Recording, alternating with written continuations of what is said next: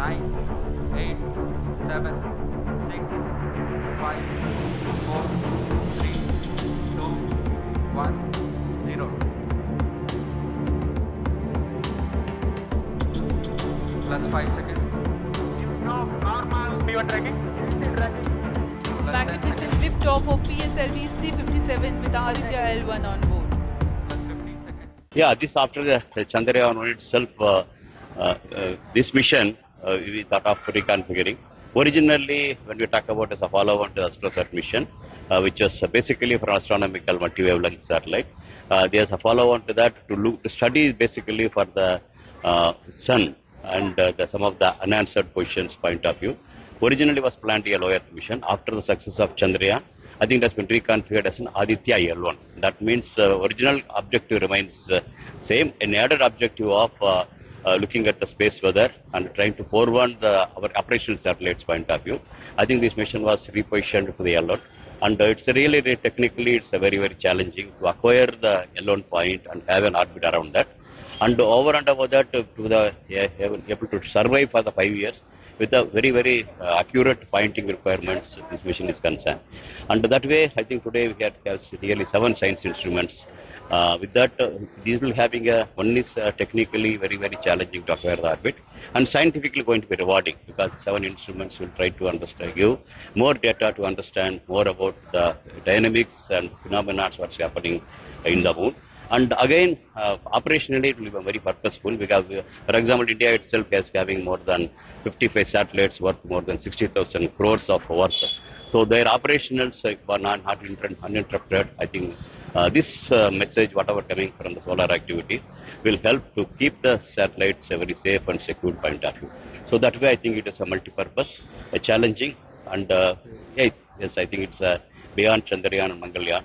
This also has its own purpose to science as well as for the operational missions point of view. So there is a little bit confusion. People are thinking that this Aditya-L1 is going to place on the sun like a moon. So can you elaborate how different is this from Chandrayaan-3? Because it's going to be placed on Lagrangian L1 point. So like orbit near to sun, right? Correct. Yeah, this is unlike other satellites which basically it goes around the mother planet, be it Earth, be it the moon, or be it a Mars like that. But this mission is not exactly like that. But this is the mission wherein the gravity of the both sun and Earth being coming very close, balanced. Around that point, something called the L1 Lagrangian point. There are 5 such points, but this particular point, which is nearly 1.5 million kilometers away from the Earth, 50 lakhs kilometers away from Earth, and look at the Earth always. One side of the satellite will look at always sun. So that gives an uninterrupted observational opportunity, not even really going towards, not very near to the sun, but it's good enough to have at least a warning of nearly 3 to 4 days in advance what's coming towards the system is concerned. One final question. So what's your message to the ISRO? Yeah, the message is basically I think ISRO is now it's coming with the bang.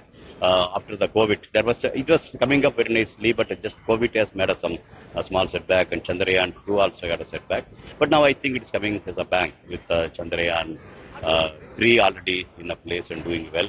Now Aditya is coming, and I think I'm expecting another satellite, very, very ambitious satellite called NASA ISRO Synthetic Aperture Radar NISAR. That is basically to look at the global warning, other things, are very, very minute details that will provide enough data. And beyond that, in any operational missions for communication, navigation, satellite going on, commercially also, I think it's venturing there. That way, I think it's an all-round effort. It enthusiasts the people to come in a big way. So that way, I think ISRO is now is coming with a big bang. निकल चुका है सूर्य के तेज से विज्ञान को प्रकाश करने। इसके साथ ही एक और कदम है अंतर्ग्रहीय सफर में भारत की उपस्थिति सिद्ध करने का। जहाँ इसकी भी पुष्टि हो गई है।